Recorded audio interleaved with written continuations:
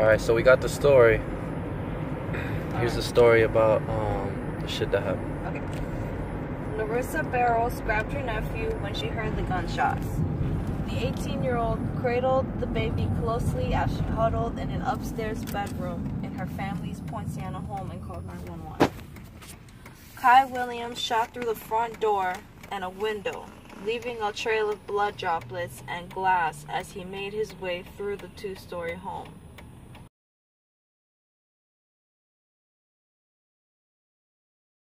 He fired again through the bedroom door where his ex-girlfriend was hiding.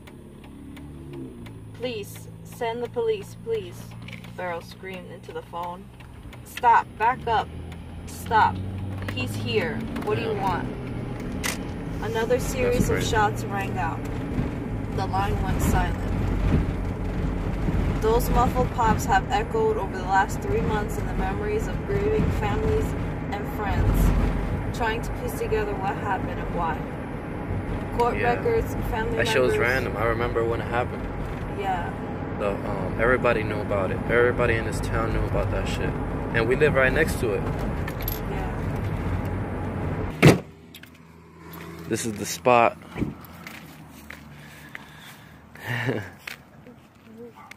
This is the spot where... You want to go ahead and tell them? Yeah, this is the spot where the guy killed himself after killing his girlfriend. Right here. It's fucking crazy, right? Oh my god, I can't believe... Yo, we were here when it first happened. So we literally seen like his brain matter and all that stuff here. Yeah, it was pink. It went onto the grass. But the mark is still here. This is insane. This is insane. I can't believe this mark is right here. This is where a guy killed himself and shot his head. Shot himself in the head because of the cops. The cops, they came over here and they found out what he just did in that house right there. That's the house where the guy killed the girl. So I'm gonna take y'all by the house where this guy fucking killed that girl, man. Let's see if I could. I can't flip the camera, but I can show y'all the house. I wasn't gonna pass by here, but that's the house. Wow, that's so sad. It's so sad and it's so crazy.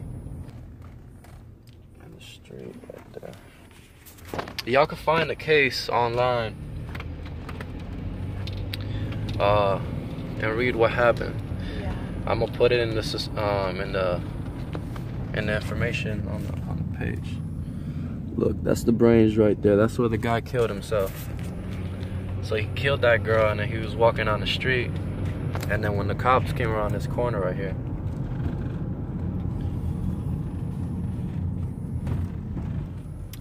that's when he did that.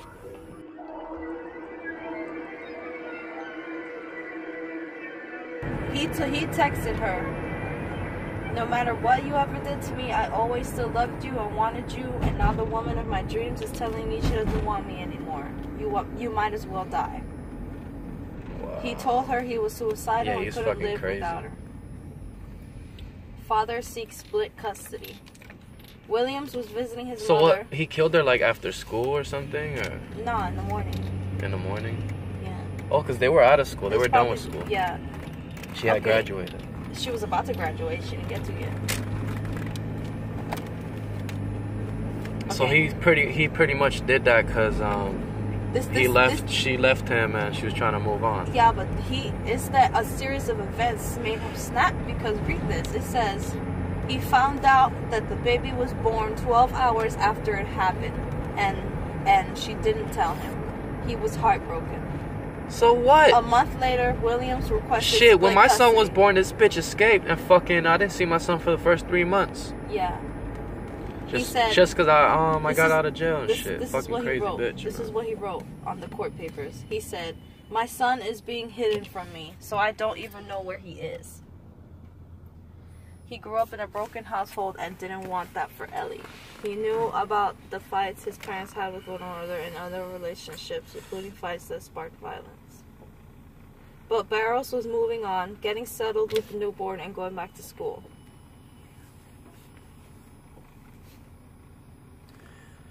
Oh, these are text messages between them. They have it? Oh, they show all that shit? Damn. Yeah. What'd you say? The final confrontation? Yeah. Okay. He knocked on the door. Barros and her sister, Larissa Barros, looked outside. By the time there was no one there. So Melissa left her son with Larissa inside the house. She got in her car and circled around their neighborhood when she saw him. Williams, the guy, raised a gun. She panicked and floored the gas in her white Ford Focus. Her sister? Running into him. She ran into him with a car. Outside a house? But that didn't stop him. Bloodied, clothes ripped, Williams ran to the front door of the Barros family home. He shot his ex-girlfriend twice. The fatal shot was to her head. Damn. Yeah. He got that gun from his mom's house in Atlanta. Oh, so that's from his mom's house? Yeah. Shit. Tiki! She was shot in the closet, still clutching her sister's son. They were both covered in her blood. Wow.